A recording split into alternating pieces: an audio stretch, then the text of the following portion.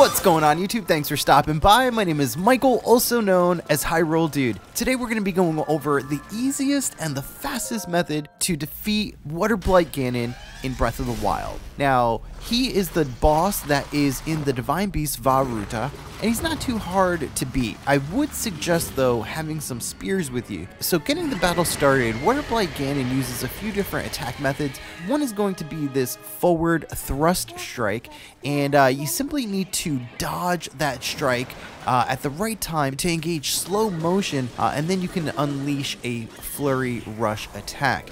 Now, to defeat him quickly, you're going to need to attack him constantly until he turns into this blue orb that you see here on the screen.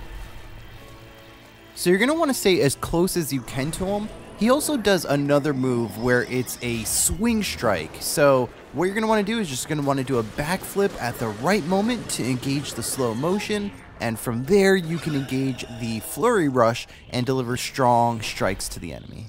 From here, Ganon is going to move into his second mode of fighting. He's going to start launching huge ice blocks at you, and he's going to raise the water in the room, and there's going to be 4 platforms for you to stand on. So stand on the nearest one and immediately get your Cryonis ready so that you could easily break the blocks as they come along, and then take out your bow and just hit him in the eye. And from there, he's going to drop down. Now you can make an ice block to paraglide to the next platform, and unleashing as many attacks as you can while he's there. So as you can see, my spearhead broke, and immediately you pull out a new spear and continue lodging attacks.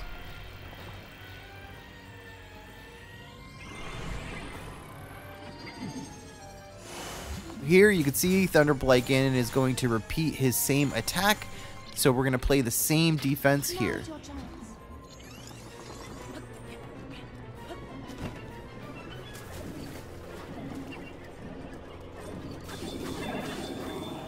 Alright, so at this point, Waterblight is going to use the laser beam on you. You're going to have to take out your shield and deflect it at just the right time by pressing A, which will then bounce the beam back to Ganon, dropping him on the floor again for you to unleash your final round of attacks. And let's go ahead and finish this off now. Alright, and he's finished. So that's the name of the game. Easily take him down in a matter of a few minutes, and the fight will be over. So I hope you enjoyed this video, YouTube. Thanks for watching. May God bless everyone. Please like, comment, and subscribe, and I love you all. Cheers.